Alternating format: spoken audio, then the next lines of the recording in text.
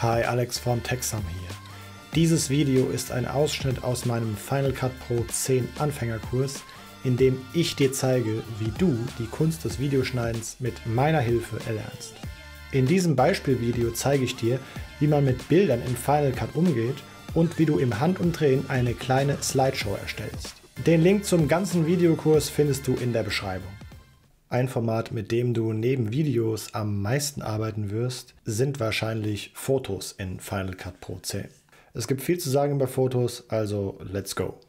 Zunächst, um Fotos in deiner Timeline hinzuzufügen, kannst du entweder dies auf dem ganz normalen Weg tun, indem du hier oben auf den Pfeil klickst und dann die entsprechenden Fotos auf deiner Festplatte suchst und dann hinzufügst. Oder du kannst auch direkt auf die Fotoalben in deiner Fotos-App auf deinem Mac zugreifen. Dazu klickst du hier oben auf das mittlere Tab. Hier oben im Dropdown-Menü kannst du auswählen, auf welche Alben du zugreifen möchtest. Ich wähle jetzt hier einfach mal ein Album aus von mir, klicke doppelt drauf und dann siehst du schon die verschiedenen Bilder darin. Die kann ich dann einfach markieren und gewohnt mit den Tasten E oder W oder Q in meine Timeline einfügen. Ich möchte jetzt hier zwischen diesen zwei Fotos das Bild einfügen, also drücke ich einfach W und schwupp habe ich es da drin. Dann nehme ich mal noch ein zweites dazu und das hier füge ich mal über der Timeline ein. Alternativ kann ich auch über den Medienbrowser hier oben links die Fotos, nachdem ich sie mit dem Pfeil importiert habe, hier auswählen und dann auch wie gewohnt über die Tasten W, Q und E hier einfügen. Das mache ich jetzt auch mal hier mit ein, zwei Bildern. So. Ich möchte jetzt erstmal sicherstellen, dass alle Bilder dieselbe Länge haben. Da könnte ich jetzt natürlich hier wieder an der Seite das Bild länger und kürzer ziehen, aber ich kann es mir auch einfacher machen. Ich markiere die einfach alle mit Command, dann drücke ich Ctrl und D und habe jetzt hier wieder in der Mitte meinen Zeitbereich und da tippe ich mal jetzt ein 5 Sekunden. Jetzt sind alle Bilder 5 Sekunden lang. Unser Projekt ist ja im 18:9 Format. Diese zwei Fotos möchte ich aber dann füllend darstellen. Das heißt, ich markiere mir diese auch wieder, gehe dann hier oben in Inspektor nach unten bei der Art und stelle hier das auch wieder auf Füllen. Jetzt füllen die Bilder den Bildschirm komplett aus. Jetzt möchte ich auch noch einen kleinen Zoom-Effekt hinzufügen. Das heißt, ich wähle ein Bild aus, gehe hier oben auf den Pfeil, beschneiden und klicke dann hier auf Ken Burns. Das lasse ich jetzt mal so, fertig. Und dann habe ich hier einen kleinen Zoom-Effekt.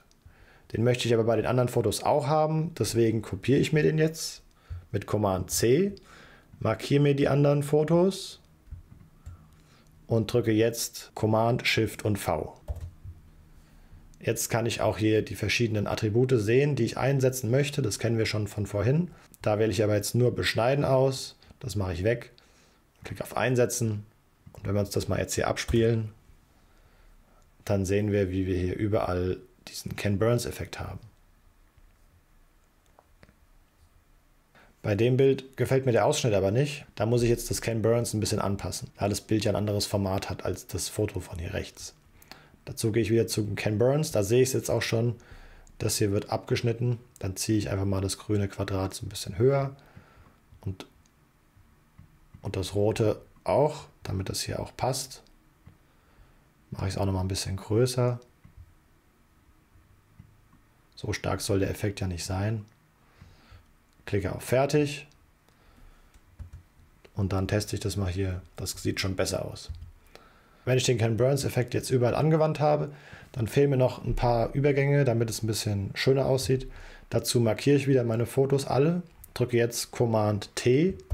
Dann wird überall der Standardübergang über Blenden hinzugefügt. Und jetzt können wir das mal abspielen hier mit der Leertaste. Und dann sehen wir, wie die Bilder schön ineinander übergehen. Die Bilder auch immer schön mit dem Ken Burns Effekt reinzoomen und sich dadurch eine nette Slideshow ergeben hat. Um das Ganze jetzt im Vollbildmodus wiederzugeben, kann ich jetzt auch hier den Pfeil drücken und dann sehe ich das Ganze großflächig. Ja, das gefällt mir schon mal ganz gut. Du kannst natürlich auch andere Übergänge nehmen. Ich habe jetzt mal den hier gelöscht und nehme jetzt hier den Schieben. Den ziehe ich darüber. Wenn wir das jetzt hier testen, dann fliegt das Bild von der Seite so rein. Das sieht auch ganz nett aus. Und so hast du im Handumdrehen eine schöne Slideshow erstellt. Falls dir das Video gefallen hat, gib mir gerne ein Like, um mich zu unterstützen. Wenn du jetzt auch mit Final Cut durchstarten willst, findest du den Link zum ganzen Kurs in der Videobeschreibung.